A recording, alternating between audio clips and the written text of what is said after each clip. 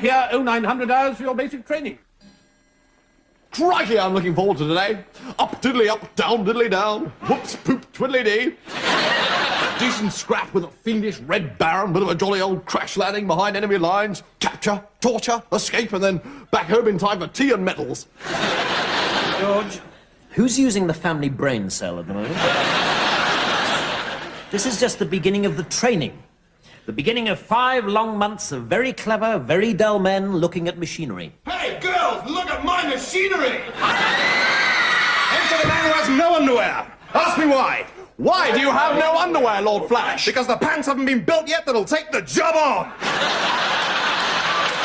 that's the type of guy who's doing the training around here. Sit down. Well, well, well, well, well, if it isn't old Captain Slack Bladder.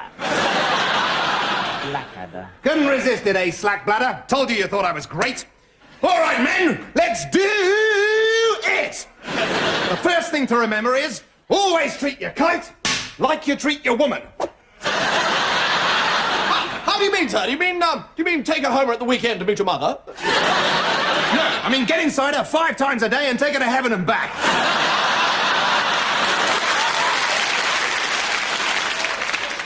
I'm beginning to see why the suffragette movement want the vote. Hey, any bird who wants to chain herself to my railings and suffer a jet movement gets my vote.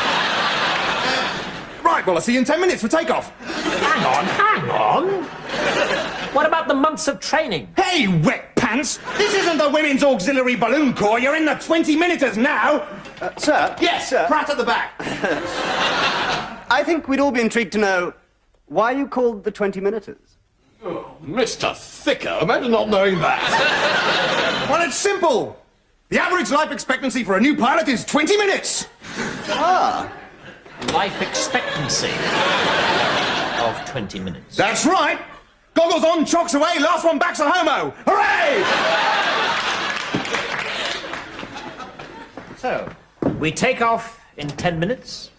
We're in the air for 20 minutes. Which means we should be dead by 25 to 10. Harry Blighter, sir. This is a bit of a turn-up for the +4s. Shouldn't worry about it too much, Blackadder. Flying's all about navigation. As long as you've got a good navigator, I'm sure you'll be fine.